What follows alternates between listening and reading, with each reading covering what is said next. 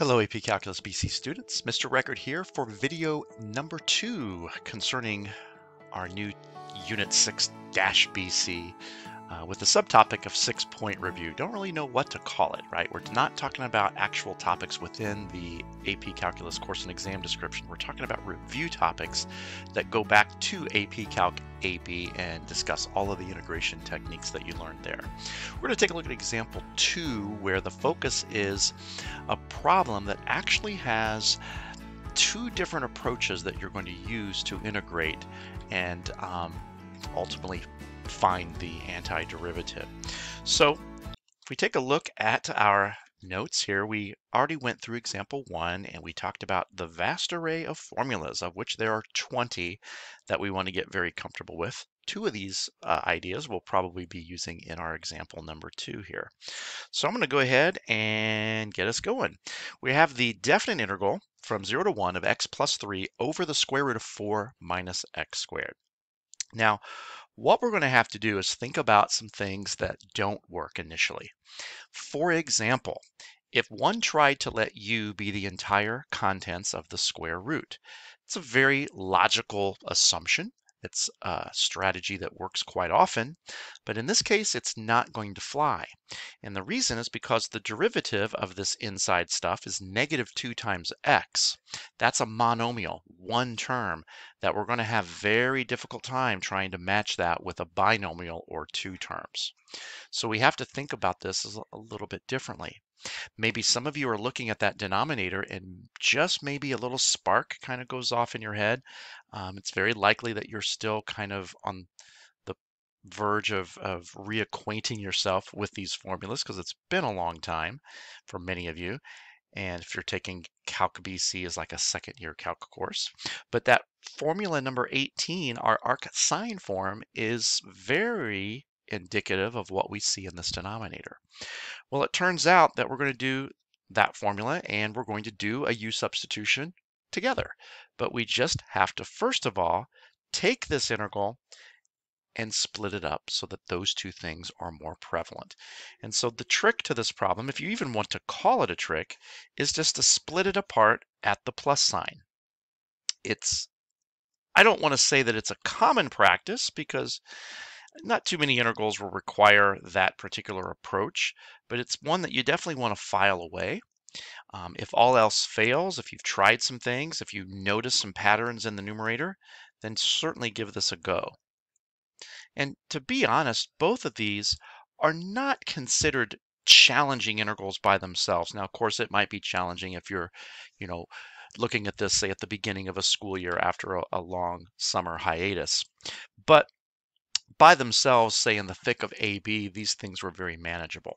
So what we're going to do with our left integral is we are going to use our u-substitution that we discussed. U would be that 4 minus x squared, the derivative of which would equal negative 2x dx. Now what we notice is that this x dx that we have in our du expression matches what we have in our integrand. The only thing that does not match is this negative 2. But we have a process for taking care of him, right? By flipping him upside down, reciprocate him. I call that offsetting with a negative 1/2 to my students. And then what we have is really just the integration of 1 over the square root of u, or du over the square root of u. I'll just put my du here after. Now we need to change boundaries. I'm going to go ahead and leave this problem in terms of u. So what we're going to notice in this particular case is that if we were to plug our upper boundary 1 in for x, we would have 4 minus 1 squared, which of course is 3. And if we plug 0 in as a lower boundary, 4 minus 0 squared is going to be 4. So I need to swap those out accordingly.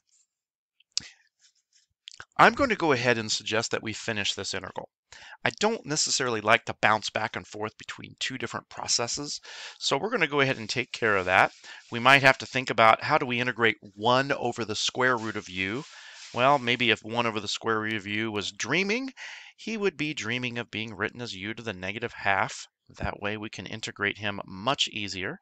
We would then add 1 to the exponent. That would give us u to the positive 1/2. We would then divide by that exponent a half, which is the same as multiplying by 2. And then we can use our boundaries that we found a moment ago, 3 and 4. Okay, I've got just a little bit of room here. I'm going to extend the page, and we are going to go ahead and do the simplifying. I'm going to cancel my 2's, bring out a negative, and then basically if I plug in 3, I'm going to call this the square root of 3, minus, and if I plug in 4, the square root of 4, which is equal to 2, and I'm going to leave that just where it is. That's going to take care of that left integral, a u-substitution. Now the right side integral doesn't have nearly as much complexity with it. Because it so closely resembles rule number 18, we are going to dive right into it. All we have to do is identify what a and u are. A is always the square root of this constant. U is always the square root of the x expression, which in this case is x to the first. We talk about taking the principal square roots here. If we take the derivative of this u, we get du is equal to dx. That's great. That means du and dx are interchangeable. Nothing needs to be offset. And then about the only thing that's left to do, you guys, well, simply we just bring that 3 out in front. And then by the time we integrate this arcsine form, we need to take note that arcsine does not have a 1 over a in front.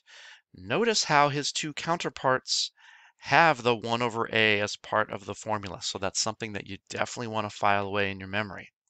So we start right away with our arcsine. I'll write that in purple. And the arcsine is going to be taken of u over a, or in this case, x over 2. And our boundaries are going to stay the same. We never had to change them because our variable is still in terms of x. Last but not least, we are going to go ahead and plug in our 1 and our 0. So we'd have the minus 3 out in front, arcsine of 1/2 minus arcsine of 0.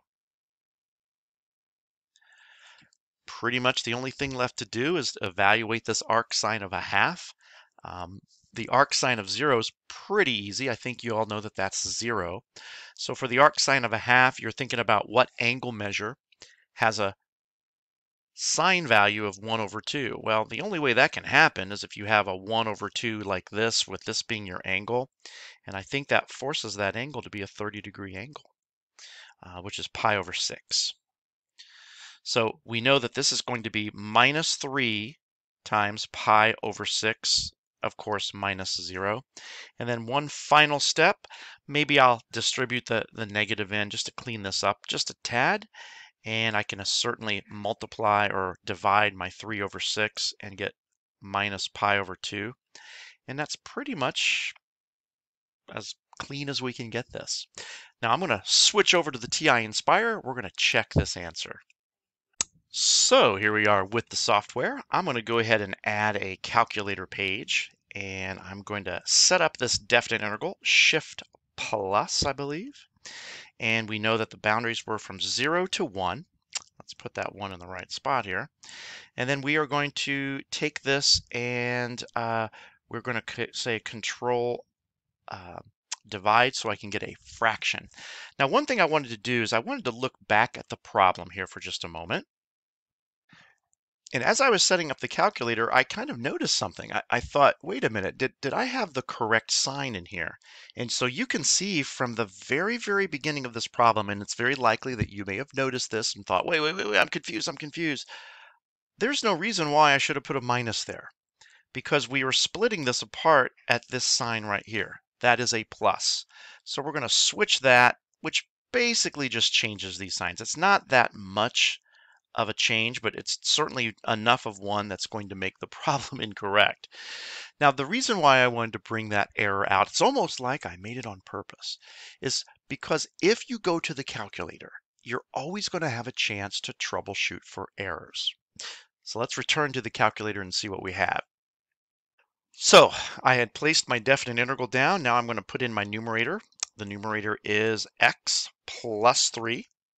And we're going to have the denominator of the square root of 4 minus x squared. And let's make sure that we get that squared. That'd be nice with respect to x. Now, if I hit enter, I'm going to get an answer that's kind of covering up my picture. So I'm going to move my picture down. And you notice that we have the pi over 2 that's positive, the square root of 3 that's negative, and the plus 2. Obviously, we got these values in a slightly different order, but this is the way that you can always check your answers to make sure that you didn't make a mistake. Sometimes your answer on the calculator might differ a little bit, but still be correct. We're going to talk about how to address that in later videos. For those of you who are watching that don't have a TI Inspire CAS calculator, there are several other online programs that you can use to check answers, Desmos being just one of those. Anyway, I hope this video helped you out, and we'll see you next time.